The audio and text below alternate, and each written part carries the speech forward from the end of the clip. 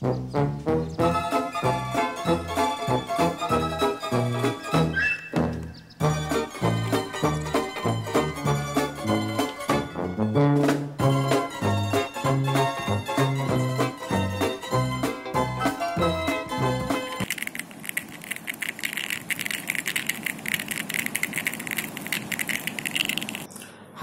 for chemical synthesis we need to have hot plates, and there are some special experiments in which we need to heat the solution and perform those physical experiments.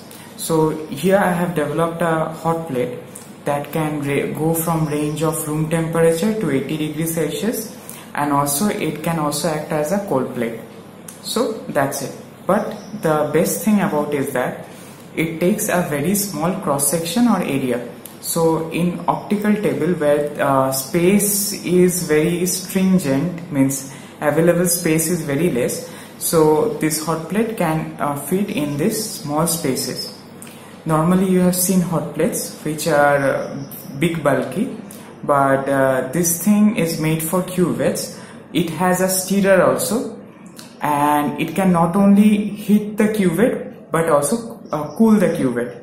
So its temperature ranges from 0 degree to room temperature to 80 degrees Celsius. Another advantage is that often we need to show how the temperature is controlled in an experiment. So from this you can this hot plate which we have made, you can also acquire the temperature. So this is the hot plate. So this is the cross section, and this is the Peltier plate which we will be using. So what can be done, this box, PVC box and everything can be stripped, and this Peltier plate itself can be used, so you can understand how small cross section it can take.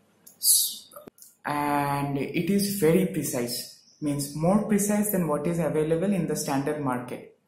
So sit back, enjoy. So one thing we need to mention is that due to the restriction of time in this video, we are not doing the cold part of it. It's from only the hot.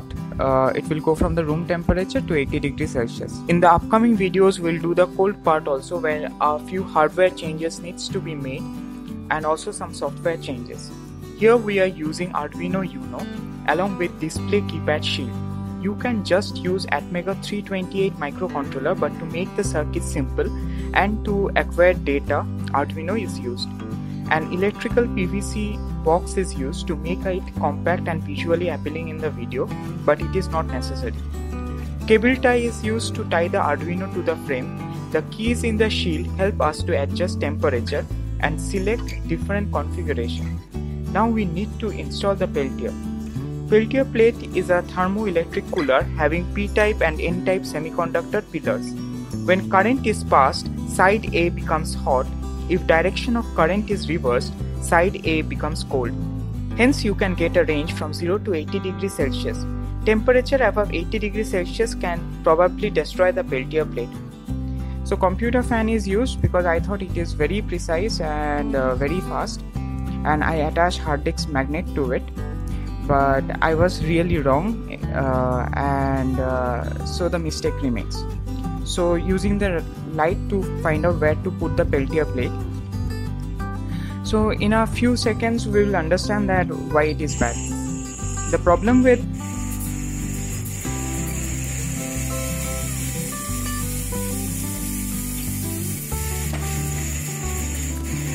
computer fan is that you cannot actually control the speed very well like in a DC motor.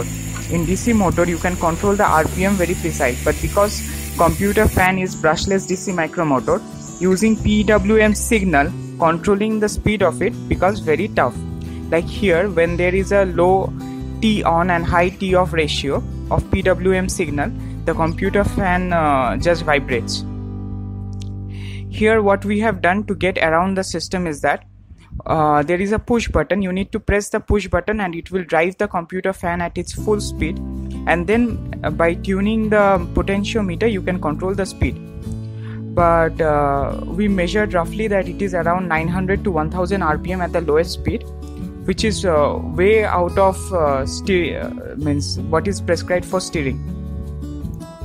So in future we'll be replacing this computer fan with a DC motor. I used a computer fan because it takes less cross section and looks cool too in the video, but ultimately it's not practical. You need to tie the wires and insulate everything and put it in one box so that it doesn't get blown away. After completing, we'll just test it. We'll be using a normal temperature thermometer, body temperature thermometer, because it is thought to be very accurate. So I am using here Dr. Trust. I trust the doctor and the trust. So by comparing the Fahrenheit and Celsius, it has a deviation of just 0.3 degrees. So I can consider it very accurate, like that. But only the steering portion is what we need to work on. And also in the next video, coming up video, will show that how to make it hot plate as well as a cold plate. Another thing I wanted to say is about so you can control the temperature just by pushing up the button. Here you can see the graph clearly, after you set a temperature, how the temperature rises. And it has adaptive PWM. Adaptive PWM means once it reaches the temperature, it starts controlling the T on and T off time. So T on means powering the Peltier plate, T off not powering the Peltier plate. So each time it checks the rate of heating of the Peltier plate and adjusts the T on and T off time. After adjusting this T on and T off time, it tries to get around the set temperature accurately. So here we can see the graph that after it reaches the set temperature, it starts to oscillate. So normally PID controller is used to stop this oscillation, but to me this oscillation is fine. It will not hamper my experiment. So I have just kept it there, and also it makes the code easy. Now you can see it has two power supply. One is connected directly to the computer, which powers the display, gets you to the graph. This is the RPM control of the motor circuit. The mistake which I have made, that instead of motor I have used a BLDC motor or computer fan. Don't do it. So it has a 555 and a BD139 transistor. So 555 actually gives signal to the BD139, which actually controls the speed of the motor. That's it. And it uses PWM signal or pulse width modulation signal. Now this is the circuit diagram how you can control. The temperature sensor has a 5 volt ground and the signal goes to A3. This red thing is the motor driver controller, but instead of driving a motor I am using a Peltier plate.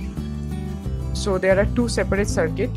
One is of the 555 circuit, which controls the RPM of the motor directly, and another is this circuit which controls just the Peltier plate and it has a closed feedback loop. I am using two different circuits or power supplies because Arduino needs a constant DC, and if there is spikes, then error can occur during data acquisition. So these are the two wires for the Peltier plate, powering the Peltier plate, and these are the three wires from the LM35 temperature sensor. So this is the signal, this is a positive, and this is the display. There are buttons. So once you open, you can see the array of wires, but don't be afraid, it's very simple. This is the motor driver controller or AL293D.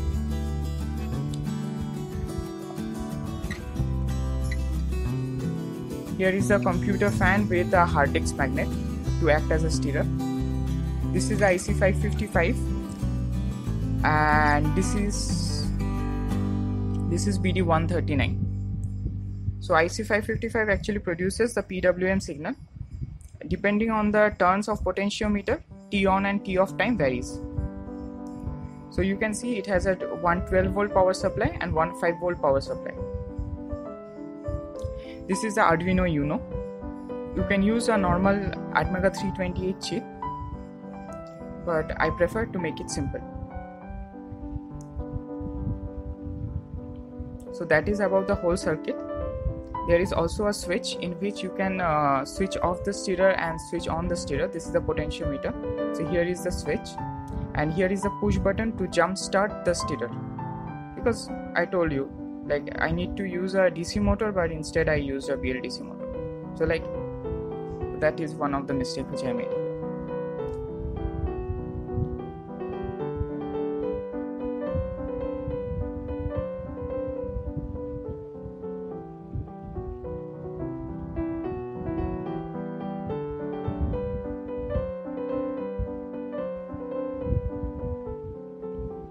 So this is about the whole circuit.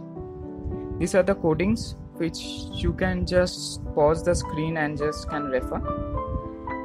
So that is for now. So if you like the video, please like, share and subscribe, and thank you. We'll see you in the next video.